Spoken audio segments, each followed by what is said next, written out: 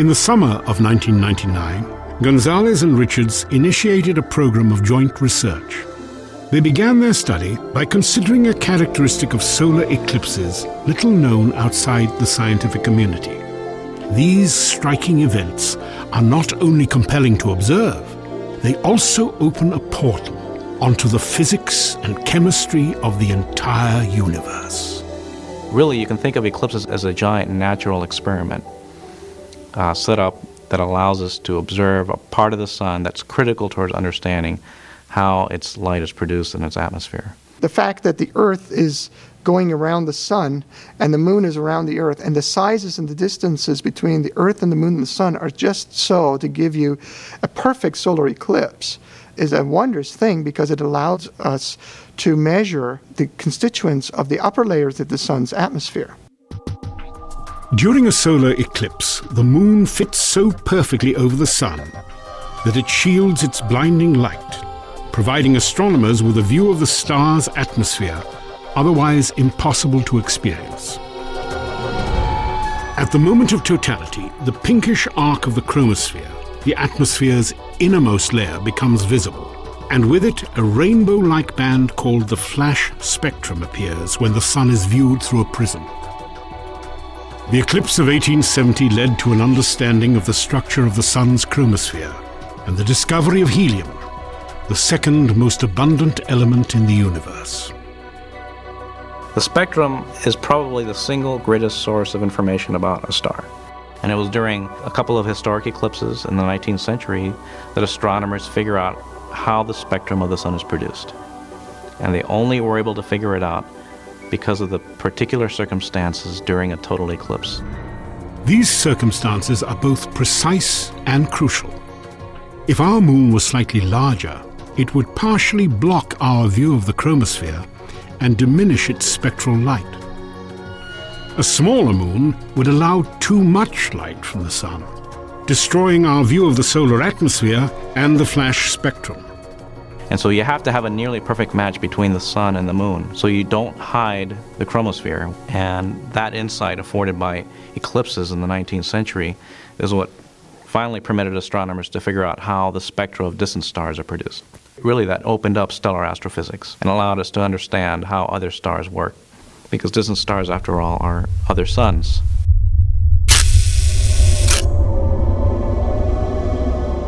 The relationship between eclipses and scientific discovery was also revealed in the spring of 1919.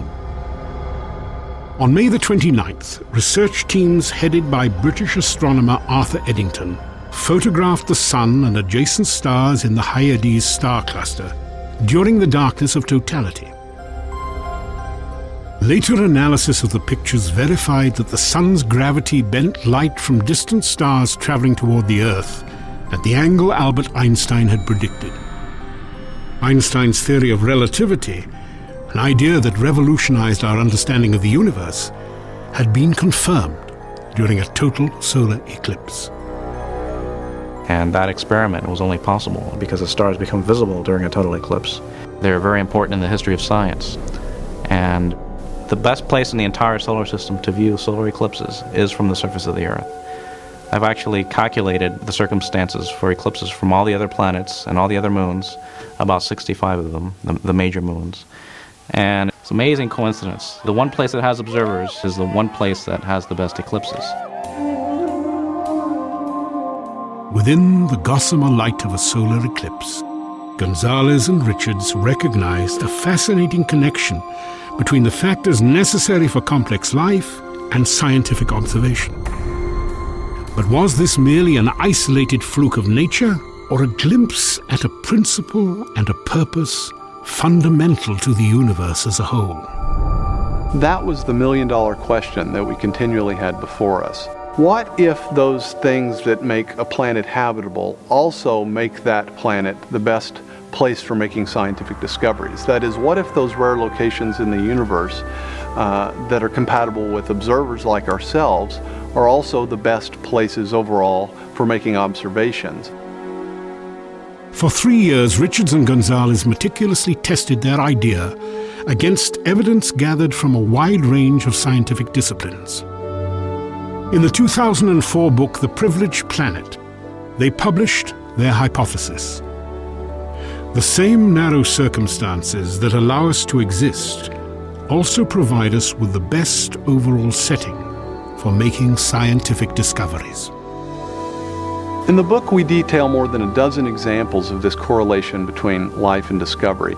And these aren't quirky, marginal examples. Each treats a condition critical to its respective scientific field. Some deal with remote things, like the nature of galaxies. Others are much closer to home. While a perfect solar eclipse was the catalyst for Gonzalez and Richards' hypothesis, their observations would never have been possible without another, more familiar example of the correlation between life and discovery: the atmosphere of the Earth. It's striking when you see pictures of the Earth from the Apollo missions or other spacecraft, and you see this very thin layer of the atmosphere surrounding the Earth that sustains all the life that we know on Earth. And so you need a certain mix of elements to support a complex biosphere like ours. Not just any atmosphere will do. Our appreciation of the Earth's atmosphere has increased significantly during the last 40 years as exploratory spacecraft have probed the solar system. These missions have confirmed that within the Sun's family of more than 70 planets and moons, the Earth is one of 7 bodies enveloped by a thick canopy of gas. Yet among these 7, only the Earth's atmosphere can sustain complex life. And only the Earth's atmosphere is transparent. It's an atmosphere that's made up of mostly oxygen and nitrogen with very little carbon dioxide and very little other carbon compounds or atoms in the atmosphere that gives you a transparent atmosphere. If we had too much carbon in the atmosphere, we get hazes, organic hazes in the atmosphere, like you see on the large moon Titan, for example. The dense shroud of gas that blankets Saturn's largest moon resembles the atmospheres surrounding Neptune, Uranus, Saturn, Jupiter, and the greenhouse cauldron of Venus. None of these alien worlds know the stars, or even offers a clear view of the sun. Now, of course, if you were suddenly transported to Titan or Venus or to one of the outlying gas giant planets, the lack of a clear view of the universe wouldn't be much of an issue because you'd be dead. But that's precisely the point. If we're right, if the conditions for habitability and scientific discovery appear in the same places, then you're going to get conditions like you do on Earth, an atmosphere that sustains complex life like ourselves and also enables scientific discovery of the universe around us. The virtues of such an atmosphere are continually tested. As the Earth moves through space, it is bombarded by radiation from throughout the universe. This radiation is emitted by the Sun and other celestial objects, including supernovas and distant galaxies. It reaches our planet in wavelengths described as gamma, X-ray, ultraviolet, visible, infrared, microwave, and radio. Together, they comprise the electromagnetic spectrum. Almost all of these wavelengths are invisible to the eye and either lethal or useless to organic life. Yet within this spectrum of frequencies, a thin sliver of radiation proves essential to plants, animals, and human beings. In other words, there's really just a very narrow part of the electromagnetic spectrum that's going to be useful for living processes like photosynthesis. It's not as if life could have evolved to use gamma radiation or X-ray radiation or something like that. There's really just a narrow part of the spectrum that would be useful to life processes. Well, as it turns out, that's also the same narrow part of the spectrum that is the most informative about the various structures that we discover in the universe around us. These specific frequencies that enable plants to manufacture food and astronomers to observe the cosmos represent less than 1/1,000,000,000 of a trillionth of the universe's range of natural electromagnetic emissions. Fortunately, it is the type of light our sun produces in abundance, and that most easily penetrates the filtering shield of our atmosphere to reach the surface of the Earth. It's a remarkable coincidence that the kind of atmosphere that's needed for complex life like ourselves does not preclude that life from observing the distant universe. It's a surprise. It's something that you wouldn't expect just chance to produce. Why would the universe be such that those places that are most habitable also offer the best opportunity for scientific discovery?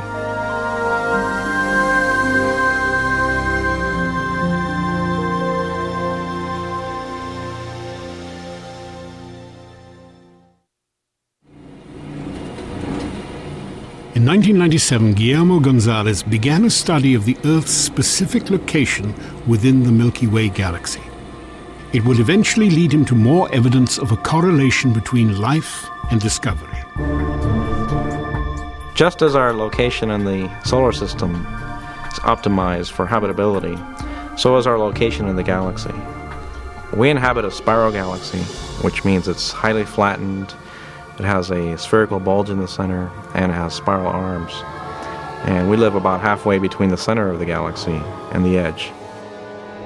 Working closely with astrobiologists Peter Ward and Donald Brownlee, Gonzalez compared our position in the Milky Way to other regions within an often hostile galaxy. The galaxy has a lot of dangers, and perhaps the most dangerous place in the galaxy is the galactic center. Well, in the center of the galaxy, this density of stars is very high, and there are more supernovas and stuff. And there are things that could harass life right in the dead center regions of our galaxy. You also have the giant black hole at the very center of the galaxy. And if it were to have a close encounter with a star passing near it, it would rip it to shreds and form an accretion disk around it and emit lots of radiation, particle radiation and electromagnetic radiation, gamma rays, X-rays. While a black hole, exploding stars and deadly radiation would make complex life virtually impossible near the galactic core, the outer edge of the Milky Way poses other challenges to habitability. In the outer regions, the situation is much more subtle. We live on a planet made out of iron, magnesium, and silicon, and oxygen. If we went in the more distant regions of our galaxy, out towards the outer edge, the abundances of these elements are lower. There probably aren't enough heavy elements to build Earth-sized planets that can support life. So there's a happy median between the dangerous galactic center and the outer edge of the galaxy. Gonzalez, Brownlee, and Ward labeled this region, where complex life is possible within the Milky Way, the galactic habitable zone. Their theory was first published in 2001 and has since received growing acceptance among astrobiologists. There's a lot more research that needs to be done to determine just how wide the habitable zone is, but I think there's general agreement that yes, there are definitely places in the galaxy that you cannot have civilizations because they're very dangerous, and there are places where you just have a very low abundance of heavy elements. While these obstacles to habitability are minimized far from the core and edge of the Milky Way, Gonzalez has also identified large areas within the galactic habitable zone itself, which are less hospitable to complex life. Even within the habitable zone in the galaxy, it's broken by the spiral arms, which are dangerous places. That's where most of the supernovae go off in the galaxy. That's where the star formation is taking place. We don't want to be too close to a spiral arm.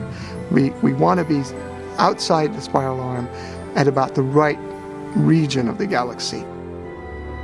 It appears this is precisely where the Earth is located, in the relatively safe and uncrowded region between the Sagittarius and Perseus arms of the Milky Way. Location is everything, and so we occupy that special place in the galaxy where habitability is optimized, threats are minimized, and we have enough building blocks to build an Earth. Guillermo Gonzalez and Jay Richards have conducted research on another facet of the galactic habitable zone. They now argue that the Earth is also located in the best setting within our galaxy for astronomical research. As it turns out, our position in the universe is not only critical for life, but it's also surprisingly important for making scientific discoveries. We're located near the midplane of the galaxy, a very highly flattened galaxy. between spiral arms in a region with very low dust extinction. While we are in the plane of the galaxy, that does not obscure a large part of the sky, so we can have very clear views